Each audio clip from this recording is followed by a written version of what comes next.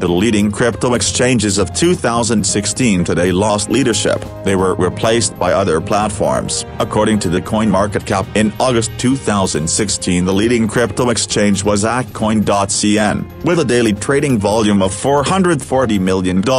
Today it is almost on 200th place and the volume of trading is only $17,000. Of the 10 largest exchanges in 2016, only 2 have retained their positions. The Huobi exchange went down by 1 position from the 3rd place in the list of leaders. The volume of trading today is $1.3 billion, and the Kraken exchange held the 10th place, increasing trading volume to $192 million. Bitmex, Okex, Binance, Huobi and Bitfinex. This is the top 5 crypto exchanges for today. In general, the number of exchanges doubled, and according to trend, the Chinese exchanges replaced the South Korean ones.